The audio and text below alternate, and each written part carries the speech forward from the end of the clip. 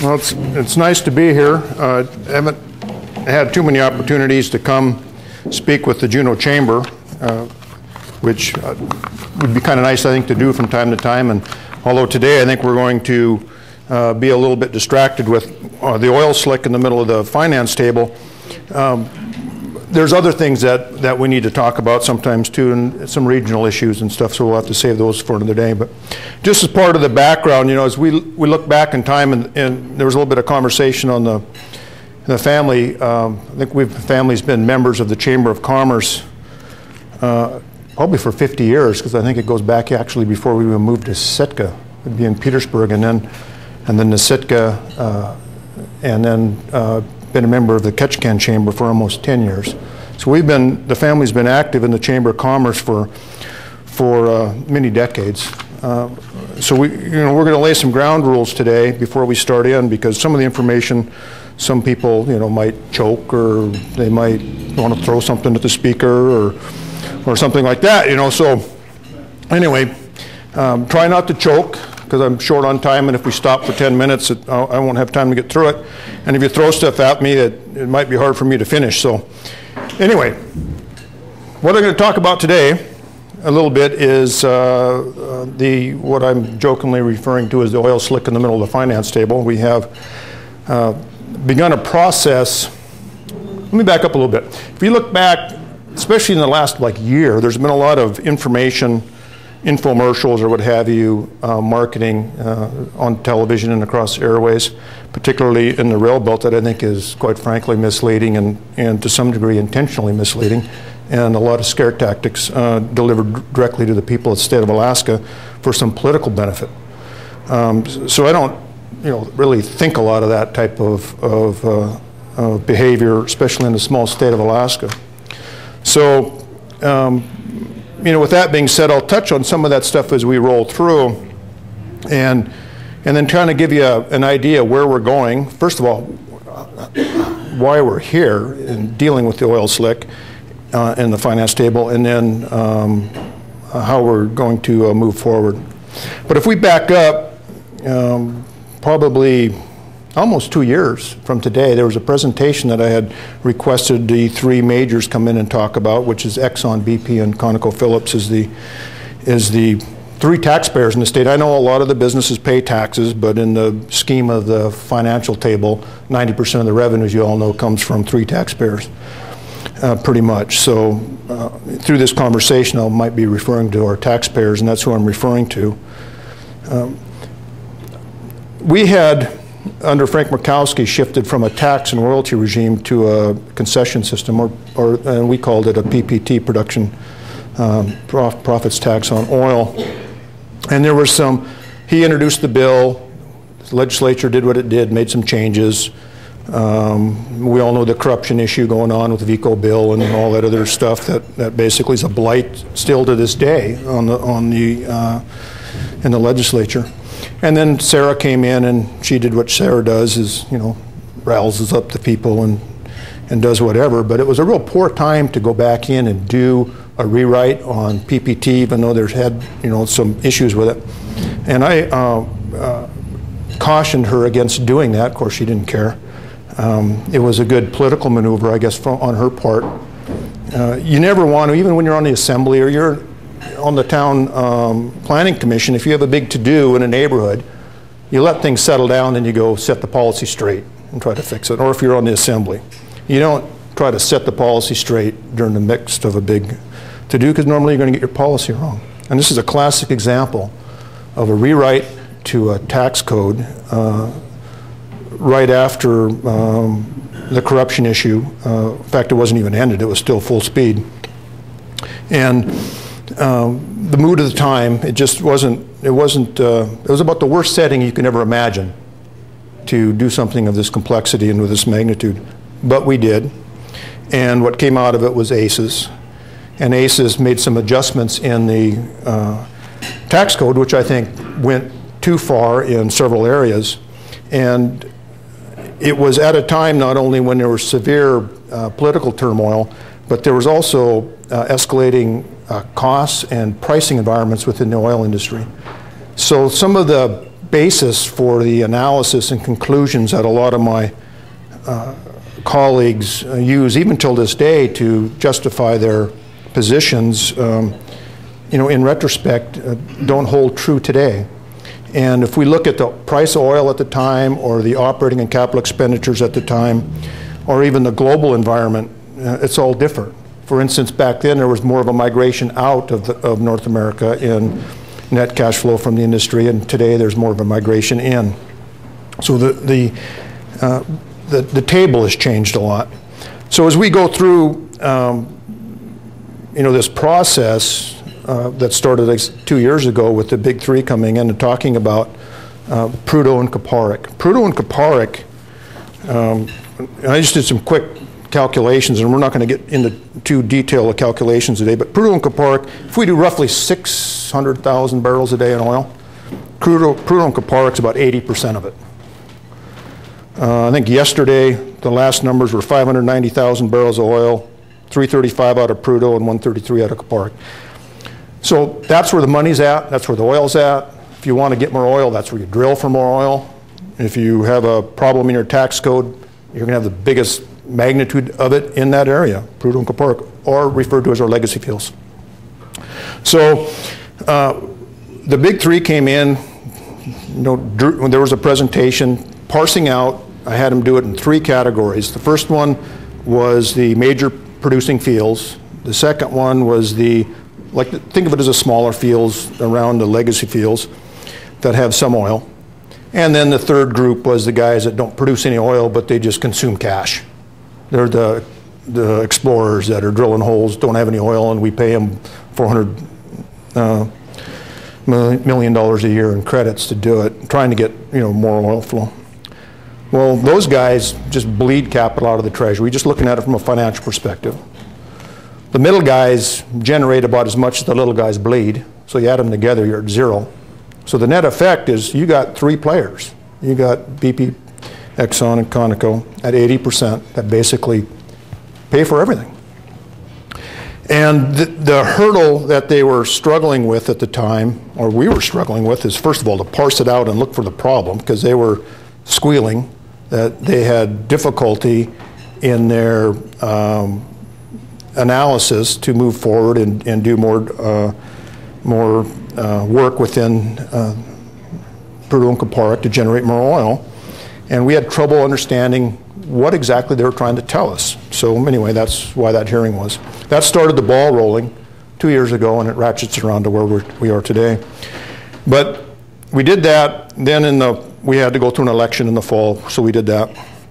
And then we went and hired through LB&A, and at that time Kevin Meyer, who was in the Senate and still is, he was chairman. And every 2 years it changes, so now it's Mike Hawker in the House. But we hired Pedro Van Meers, and we hired Wood McKinsey, two international consulting firms. And Pedro's kind of a one-man shop, and still international. He's probably the most knowledgeable of all the guys that we've had in and out of Juneau, in my opinion. But we hired those guys, got their data, started that process in the fall, and then the governor put in his bill, and Mike Hawker put in another bill. So that process was already underway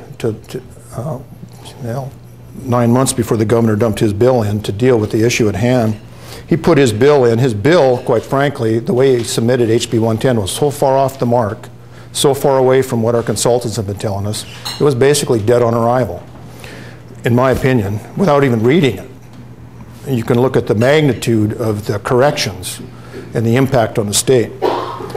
So the House did their thing, and they corrected quite a bit of it, brought it back a lot closer to center towards the end of last session. We were still at that time waiting for Pedro's reports. He's doing 6 of them around the globe, one of which was the Arctic, and he still has like 2 left. So we were waiting for his data, because we knew the environment, the investment environment was changing under our feet, because obviously oil prices were shot through the ceiling, costs were going up, and there was, the dynamics were changing, and we wanted to get updated on where we're at. Well, there was a couple of things that happened. When when we started up last year, Department of Revenue put in a ACES update, which they do every year, and basically told us they couldn't tell us if ACES was up, down, or sideways. They couldn't tell us anything because they didn't have the data on it. And that report you can get online, by the way. We also had at that time in our clutches the Fast Enterprise Study, which basically points to a lot of difficulty. And just to make a point, I'll just read a direct quote out of their summary. It says, the Department of Revenue's Tax Division cannot easily produce reports required by the legislature and policymakers because the current system prevents timely, complete, and correct extraction of data. Reports can be inaccurate and misleading due to incorrect and incomplete data and human error. Okay? So, that went over like a lead balloon. How do you make multi-billion-dollar decisions if you have a consultant hired by Revenue to do a review of revenue and they come and put that on your desk? If you do, in my opinion, you're incompetent and you shouldn't be chairman. So we said that's unacceptable. We knew, well, first of all, ACES and PPT to a lesser degree, but ACES is extremely complex, okay? Revenue is trying their best to deal with it. So don't misinterpret what I'm saying. What I'm saying is the changes in the tax code were so rapid and so complex, the department could not handle it as well as they should. So the request came in for a $35 million fix. Was put in last year's capital budget. It's going to take 4 or 5 years to implement that through the system. And if that doesn't register something, that's a lot of money. So that should tell you that 2, there's problems internally, and 3, it is very expensive and very deep and very complex. And we need to get it fixed. Because if we mess it up, we have, again, 3 major players in this basin, and it's going to be expensive to the state, either detrimental to the industry and ripples back against the state, or on the other hand, we make a error and we push too much cash over to the other side of the table. So anyway, we had the Fast Enterprise Study. And then we were also waiting, and we knew that there was a court case arguing about the value, property tax value of TAPs, which frankly is irrelevant in what we're dealing with in the issue at hand today. But the point or the part of that study or that case that was very relevant is the discussion in the public that we have an aging basin, declining flow, we're going to lose our line, say a decade, 10 years, 8 years, whatever. And the taps will shut down and be removed. And it's just preposterous. And it was run all over the state in a complete scare tactic. So we have one of the 10 most prolific oil basins on the planet. So rather than sit and deal with that, we just sat back and waited until such time as that that case was released. And what stuck out, we knew that there was ample hydrocarbons in our basin that last us for generations under the right fiscal status or regime. So, but anyway, when the report came out, there was about 100% discrepancy in the reserve numbers, which I found alarming, and we're going to deal with that. Where Judge Gleason was saying she expects, 7 to 8 billion barrels left. I think when they opened Prudhoe in that area, they're expecting about 9.5, and they've taken out about 16 round numbers.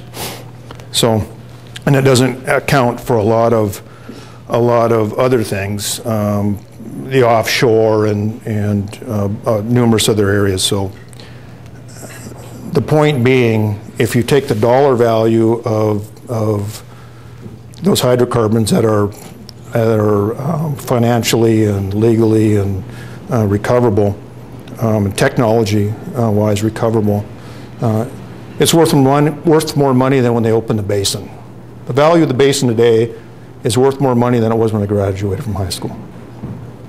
So we all know that there's less oil today than there was yesterday in the world, and it's more expensive to get out. So there's no way that that basin's going to be abandoned. You know, the issue is how do we fix our tax structure that's, quite frankly, has got some problems with it. So in a nutshell, that was the Gleason case. We're still struggling with. Oh, by the way, I would note she had access to BP's locked up room and their documents for liquidating or selling off the Alaska assets, and she also had access to internal documents that are confidential that we don't have access to. So I've had a lot of people scoff at her decision, but I point blank asked the Commissioner of Revenue if he'd been in that room and looked at those documents, and if he looked at the same documents that Judge Gleason had that were under confidentiality, and the answer is no. You know, they're using the best data that they have, the questions we have, along with AOGCC. Do they have the correct data? And we don't have an answer to that yet. So we're going to work on that. And for me as a citizen, it doesn't matter if there's 7 billion barrels, 8 billion barrels, 6 billion barrels, 20 billion barrels. We have a lot of hydrocarbons. It's a very rich and valuable basin, and we got some problems in our tax structure, so let's just fix it and go on, because they're going to be harvesting hydrocarbons out of the Arctic probably well over another century. And some people might think that's a little optimistic, but everybody's entitled to their opinion. That includes when you start using offshore and other areas. So anyway, that was kind of the Gleason study. Then we roll into the labor issue. Everybody's leaving the state to North Dakota, so on and so forth. Well, we're getting conflicting reports. Department of Labor came in and said that's not true. Labor's at the max. Industry was, I shouldn't say industry, because that's some of the support groups were saying, well, everybody's leaving, places collapsing. Well, it either is or it isn't. So we conducted a labor study and found out that, yeah, it's full employment on the North Slope. The bunks are full, the bunkhouses are full. The question is, what are they doing? They're doing a lot of maintenance and upgrading of old equipment and so on and so forth. So we'll, we're concerned that, we should have more on the incremental production, labor force, and I think that's fair.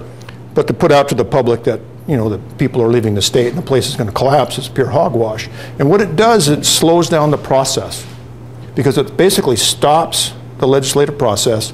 We go back, hire consultants, say, yeah, that's all BS. Okay, put it on the shelf. It's done. And trying to boil down to what we're finally getting to today is what is wrong with ACEs and then how do we fix it. So let me kind of roll into that. We have, the other thing that, let me add one other comment that was around the state a lot and still is, the marginal tax rate. We have the highest marginal tax rate in the world. Wrong. Highest marginal tax rate's 100%. I think it's Argentina.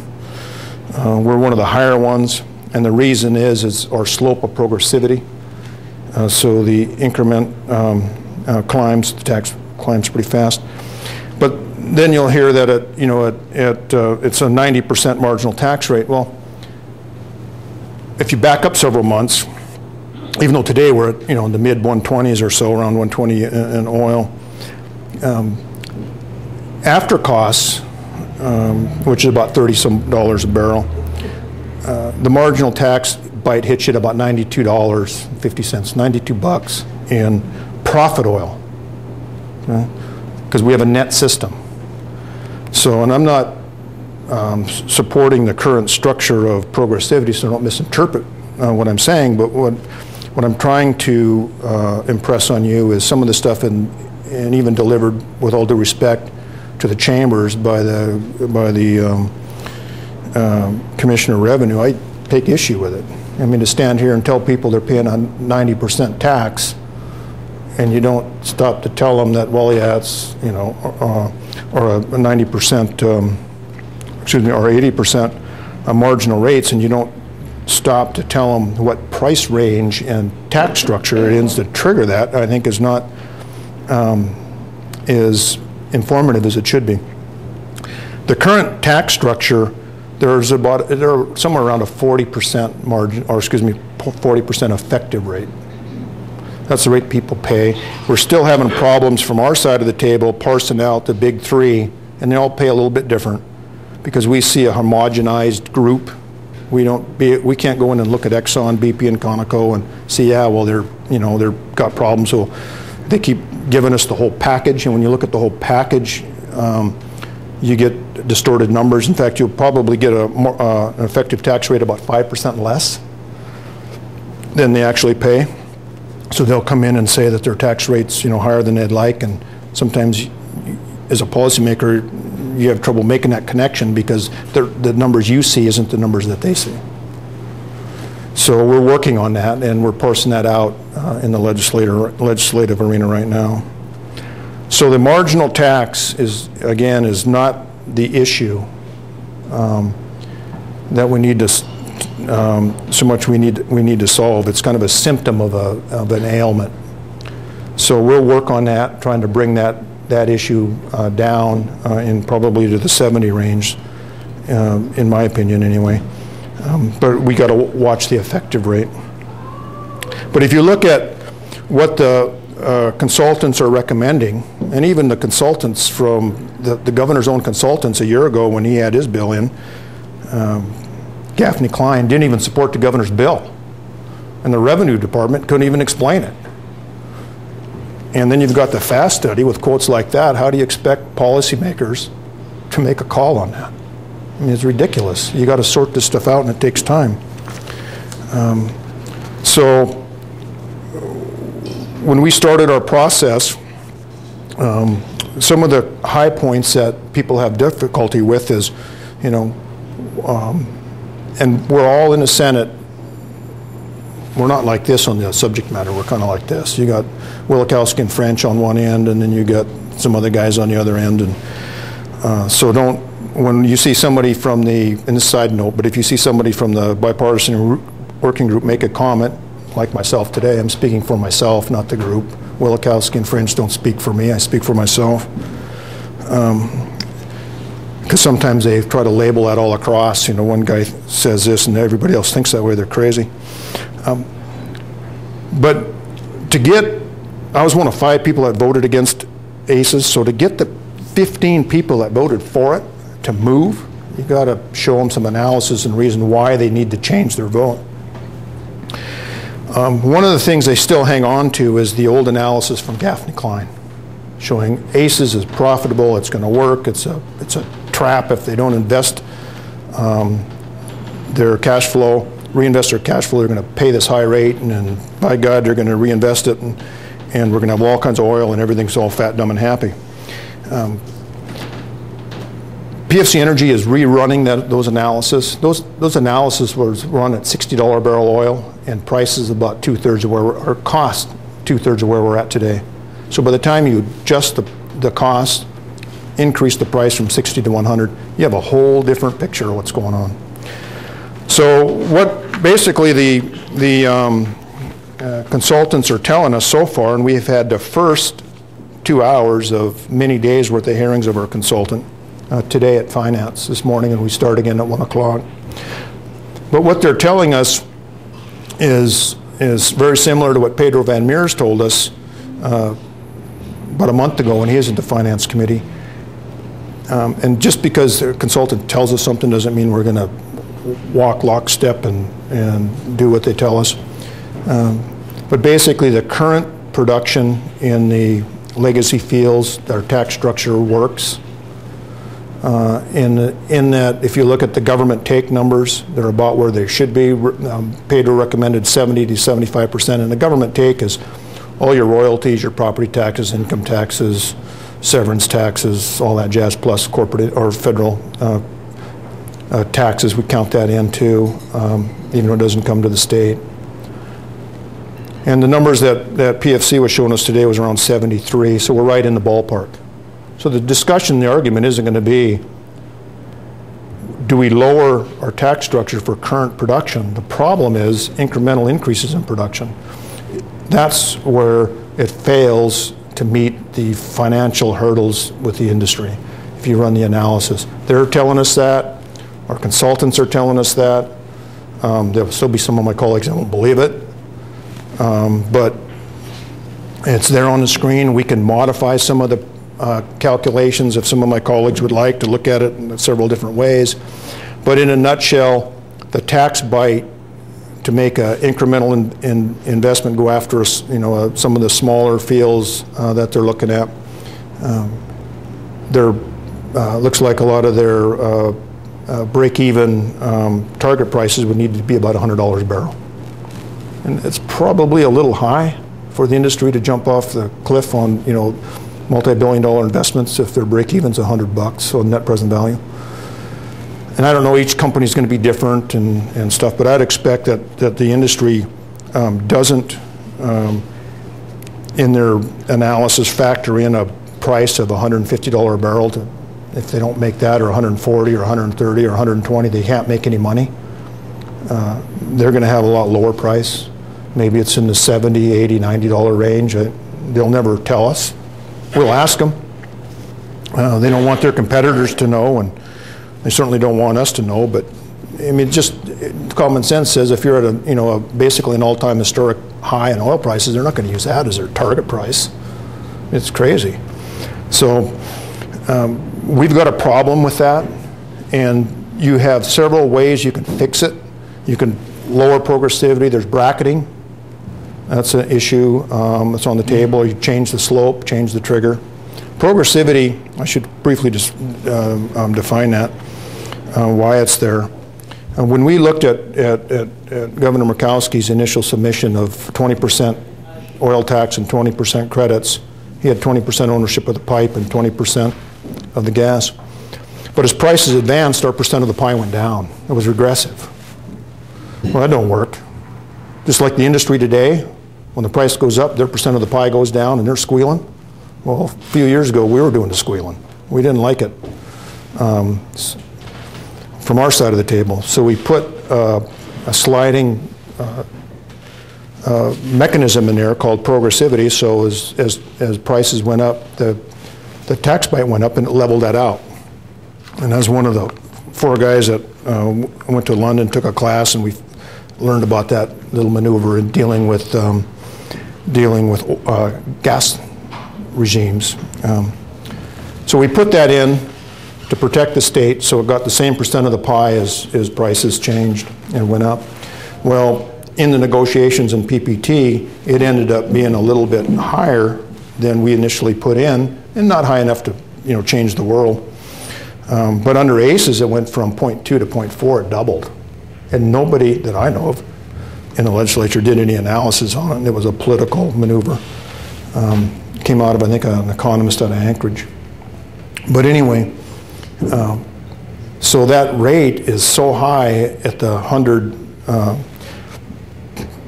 and 120, 130, 140, it distorts the financial analysis. So anyway, again, initially what it's there for is was to protect the state, so our percent of the pie didn't decrease as prices went up, but now it's been jacked up so high that our percent continues to climb, and basically there is no ceiling for all practical purposes. Technically there's a mathematical ceiling, but if prices of oil get that high, costs are going to be rising, and it's a net game, so we'll probably never get there. So you'll see discussions on trying to level, even under the current production in the current fields, level that split at some point so the split stays constant. So if the price, give you an extreme example, because I don't know where the price freezing point is going to be. It's going to be certainly less than $140 a barrel. So I'm going to use that to 150 or 160. The percent of the split will stay the same. And maybe we make it at 120, maybe we make it at 100, maybe we make it at 90. I have no idea. Pedro was saying that north of 100, you got to start having problems. You'll see a lot of analysis running at $100 a barrel. That seems to be the tipping point where our problems start, and they disappear south of 100. But we need to get, or we need to have a structure that Prudhoe and Kaparik can function under, and the folks with the leases, the big 3, can go after these incremental projects. Because what we want to do is not accept the 6%, 5-6% decline curve. It's not good for the state, and I can get into budget stuff and all that other stuff, but you know, you don't have to be a mathematician to know that, you know, you're better off at 600,000 barrels a day than 400,000 barrels a day, regardless of the price.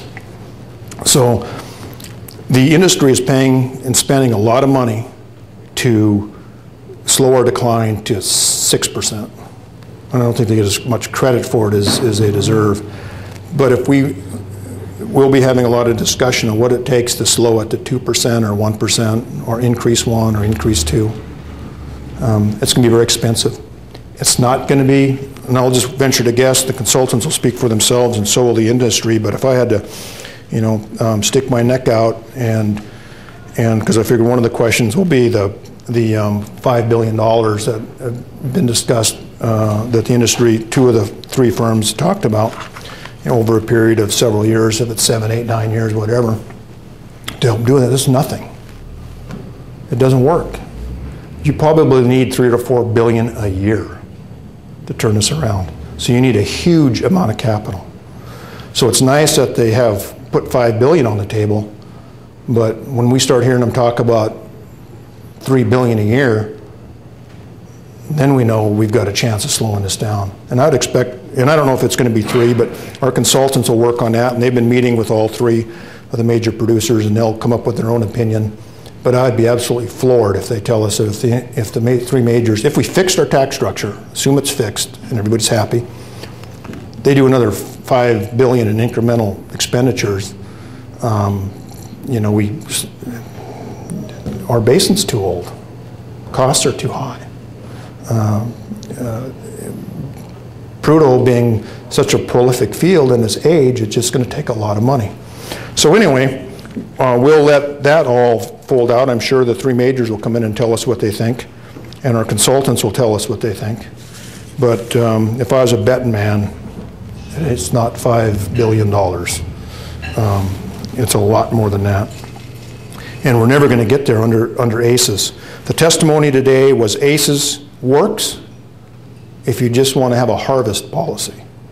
If you just want them to sit and run their pumps and you know, be fat, dumb, and happy, it works fine. It's good. I mean, that's what it does. But is that what we want from a policy perspective in the state? And I'd argue no, that we want to stop that decline curve. And I think we'll have some discussion on that, and I think we'll have a consensus agreement in the legislature that that's in fact what we want to do. We want to at least slow it down.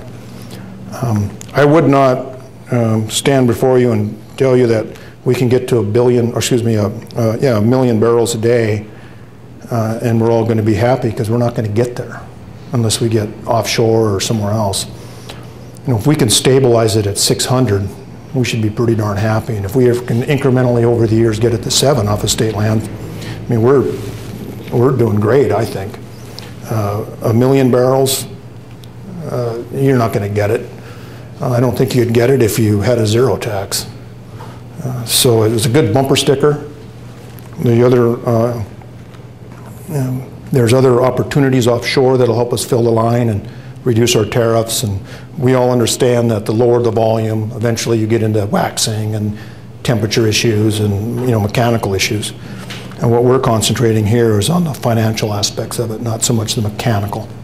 We'll let the TAPS crew figure out the mechanical, and we're going to try to figure out the tax structure that allows the production to increase. I have about a few more minutes. I think I'm going to just stop and open it up for questions, because I think it'd be more beneficial to answer questions than just go on. So go ahead. And it's open season. You can ask anything you want. How's that? That's good. Oh, well, there we go. So, you know, there's a lot of time been spent here the last... well, go ahead and identify yourself so I know what I'm talking about. Doug Smith. I'm from Anchorage. I'm one of the rail bell people. Okay. But,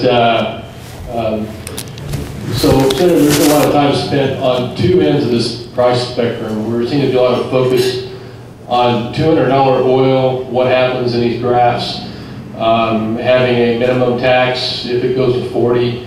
I mean, it seems like some people are kind of off in those areas, and those 2 price ranges are probably unrealistic by anybody's forecast. And I just kind of wonder, what are you going to have in mind to bring people back to the probable reality of $60 to $140 crude and a tax structure that works well in those price ranges? I think that's a good question, and actually, I think your band of pricing is a lot more accurate. I think those graphs that go out to 200, I've seen some to 300. We'll never have an oil price at that magnitude without huge increases in operating capital costs. We're never going to be there. It's just kind of an example of just kind of a static relationship holding operating and capital costs fixed. It's not reality. We will be bringing those in and looking at maybe it's 40 or 30 to, I don't know, 150 or, in my opinion, at 150 at least, I mean, it's going to be below that, but at 150, it's not even, we shouldn't have to worry about looking above it because we should have a fixed split with the industry. So it won't matter. I mean, they'll get their cut. Because right now what happens, and I wish I had a little chart with me, if you look at the share, you know, if 80% goes to the state and 20% goes to them, you know, and you have an increment of $10 billion in price, gross price, I mean, you could see why they're squealing. I mean, we'd be squealing if we were the state. So I understand that, but you're correct that these price ranges that are kind of conceptual, they're not relevant. The floor issue will be discussed later on as a decision, meaning that our production tax could go negative. The credits swing against our revenue and it drives it to a negative number. After we look at, in my opinion, we should adjust the tax structure in the upper price range first because it affects how it works at the lower price range. But you're correct that you know, wasting your time at $230, you're just whistling in the wind. Thank you, Senator. Mark Ryan from the Jum Empire. You made a statement that as the price of oil goes up, so does their costs. Could you clarify what costs are rising? Well, both operating and capital expenditures. We had a chart today. I thought put it in a good context. It started, I think, in the year 2000. It started at $100 or 100%, and it was worldwide. They had onshore, offshore. They had it broken down 3-4 different ways, and they just showed how that operating and capital costs climbed over time. And thinking back when we did, I think it was PPT. I think it was Conoco came in and testified that we're facing increasing operating and capital costs. In fact, it was original PPT. At this time, we see it in the marketplace, and we promptly ignored them. What happened? We adopted PPT. They were right. We came back a couple years later and said, how come your costs are so high? You know, our net revenue is lower than we thought. They were actually telling us what they were seeing, and we weren't listening. And this chart that we saw today actually captures that time frame plus more. Another thing in the industry that we don't really talk about, what they face is price goes up. Say the price jumps up $30, $40, which is, you know, from $70 to $100 or whatever, you know, 80 to 110. The service guys and gals want a bigger cut of the higher price. They're raising their operating and capital costs to the supplies, steel, trucks, all that other good stuff. But the margin, the increased margin going to the industry is shrinking. The state has taken the most of it, right? The 80% of it or what have you, depending on the dollar frame.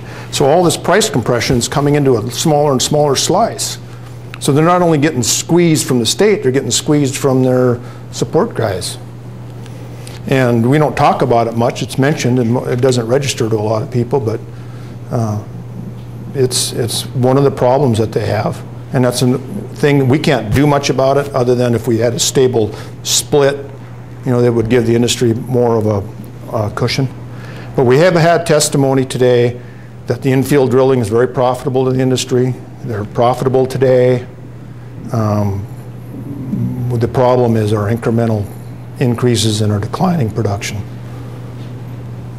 And this stuff's all, I mean, they're on the, and we got all these studies, they're on the website, so you want to read the FAST study, you want to read any of this stuff, you can go on there and get it. But there's a slide that talks about that in a much longer term globally. And then, you know, we can bring them down into North America or even Alaska. Senator, Southeast Conference is meeting, my name is Brad Flitch, Alaska Internet Network. I was Southeast Conference is meeting, and their first discussion was about the Southeast Alaska Integrated Resource Plan. I was wondering if you could make a few comments on that plan. Well, I'm out of time, and I want to have, there's a question over here, hopefully it's on oil, but I'll tell you that the plan should go in the shredder, and we should build hydros, in my opinion. So. That's better than having stuff thrown at me like when we're dealing with the oil. Go ahead. The question I had relates to Southeast Alaska. It's not on oil, but it's about the 90% of federal lands that surrounds us. In your speech, remarks to the Southeast Conference touched upon the possibility of opportunities to get private land and state land in Southeast Alaska. And if you could, just in a couple minutes, give a snapshot. Okay. What that could mean for Southeast Alaska. Well, what I'm doing is hijacking a bill from one of my colleagues, which I've been known to do from time to time, and put a little paragraph in there that basically asks the governor to start, have discussions with the federal government, buy the Tongass, and if they don't want to sell it to us, which they won't, I understand that, try to open up the Statehood Act and make some land selections in Southeast, because we were blocked from that, is my understanding, because we had 50-year timber contracts at the time, which they canceled. So they're, in my opinion, responsible to Southeast to help us deal with the issue that they basically gifted us, which is declining standards of living and declining population. So anyway, we're working with that, and I think we can make a legitimate argument to open up the statehood pack and have that conversation and get some land around our communities, because we're so constrained. And you look at the population projections, it's pretty ugly for Southeast. Well, with that, I got to run up to continue the hearing with PFC Energy. I know everybody's busy with their own little lives and world, but some of this information is very good and it's interesting. And we're going to take the time it takes to get this right. And hopefully lead my colleagues that supported ACES to the conclusion that they need to make some changes, and we get enough votes and we make some changes. And thank you.